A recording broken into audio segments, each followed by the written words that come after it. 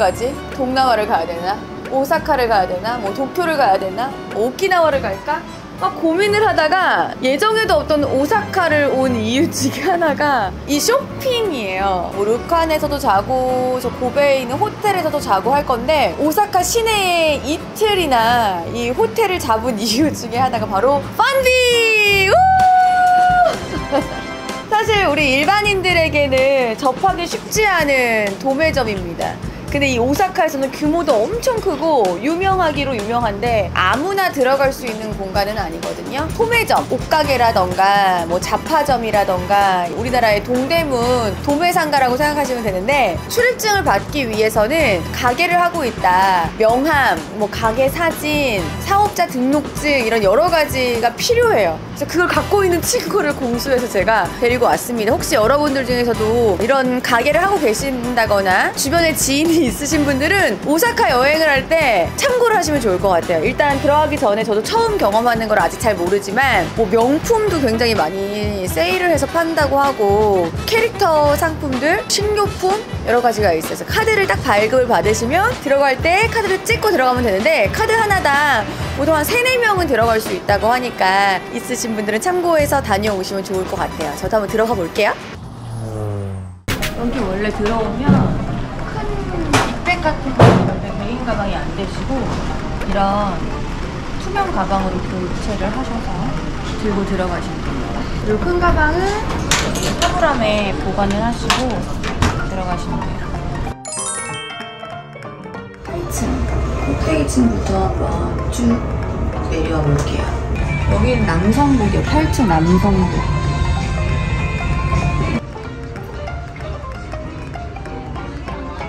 진짜 싸네?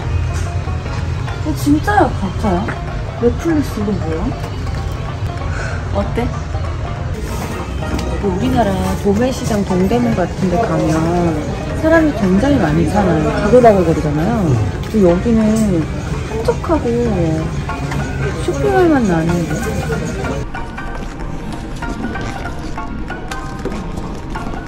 $40,000원? 너무 예쁜데 50,000원. 나 어제 산 거 기억나시죠? 30만 원. 근데 이런 데서는 사실 저런 큰 제품보다는 좀 득템을 해야 되는데.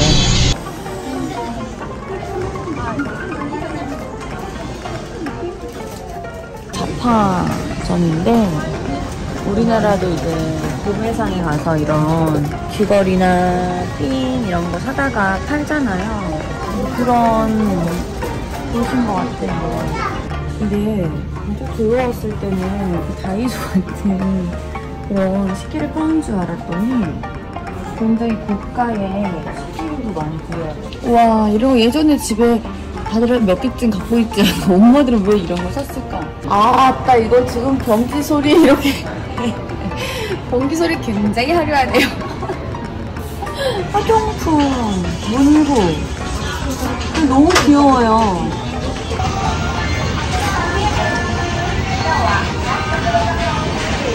10년 전만 해도 진짜 일본 오면 화장품이나 색조 이런 팩, 트리트먼트 이런 거 진짜 많이 샀는데 사실 그 10년 사이에 K-뷰티가 너무 급성장을 해서 사실 일본에서의 화장품 사는 그 재미가 살짝 떨어지긴 했어요.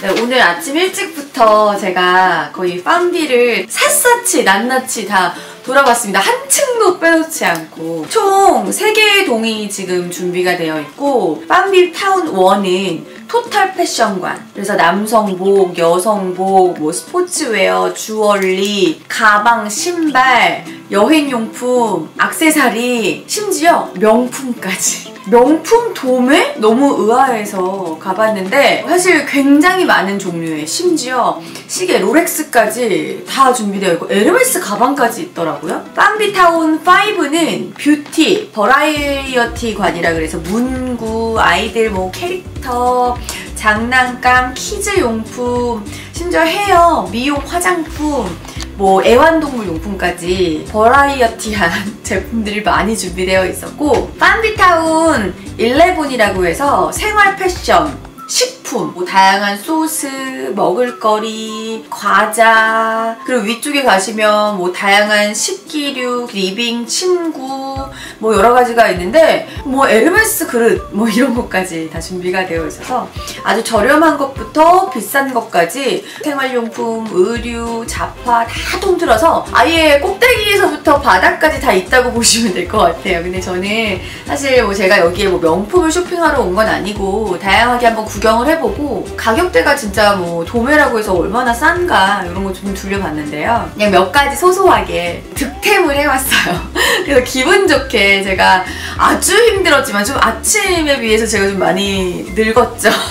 너무 힘들고 다리가 지금 너무 퉁퉁 부었는데 진짜 카레 하나 먹고 진짜 열심히 뛰어다니면서 이 세 개의 동을 다 뒤져보고 왔습니다. 일단 제가 사온 제품 몇 가지 한번 소개해드려 볼게요.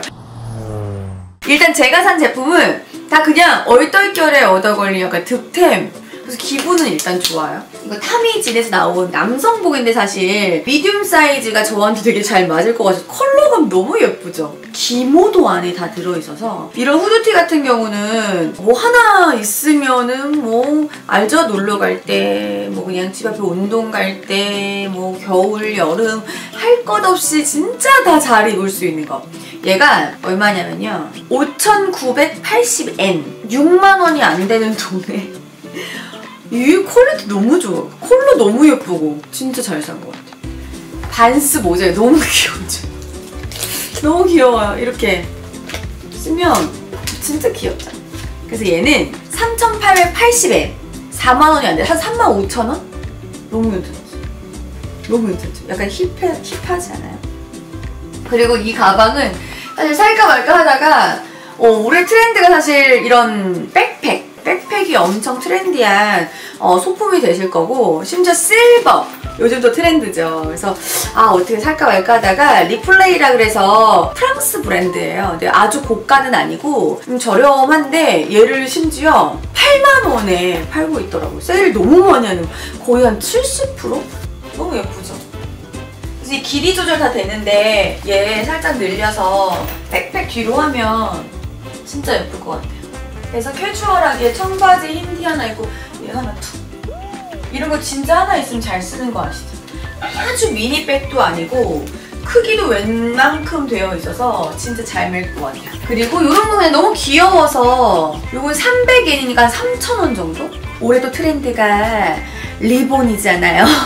얘는 제가 골프 칠 때 사실 이런 UV 차단되는 스타킹을 항상 신고 치거든요, 한여름에는. 봄, 여름, 가을. 겨울엔 두꺼운 거 신으니까 봄, 여름, 가을 다 너무 자외선 세니까 UV 차단되는 이 스타킹을 꼭 신는데 한국에서 구매를 많이 해요. 구매대행처럼 한 장에 7,000원, 8,000원, 만원 넘는 것들도 있어요. 여러분들도 스타킹을 신어보시면 알겠지만 올이 잘 나가잖아요. 신고 벗고 하고 화장실 갔다 왔다 할 때마다 올이 나가죠. 뭐 몇 번 당연히 못 신고 버리게 되는 게 바로 스타킹인데 얘 진짜 싼 거예요.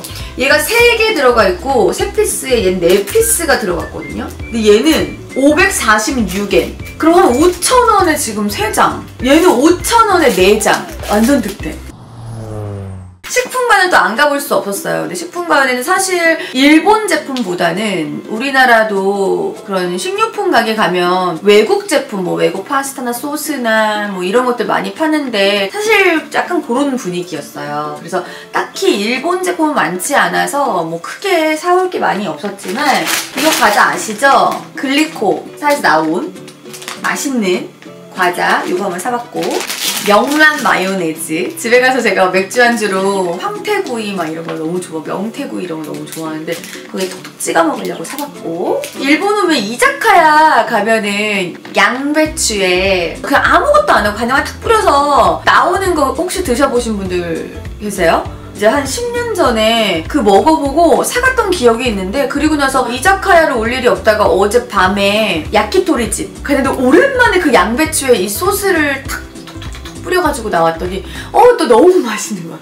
그래서 한국 가면은 그렇게 해서 먹으려고 요거 한번 사봤고, 그리고 요거는 캐릭터관, 버라이어티관 가서 요거 너무 귀엽죠? 고양이 모양의 집게예요. 그리고 얘 너무 귀여워. 머스타드 모양의 용기인데 여기에 케첩도 담고 마요네즈도 담고 혹은 여기 땅콩 담고 여기 소스 탁 담아가지고 이렇게 먹을 수 있는 간단한 용기를 사봤습니다.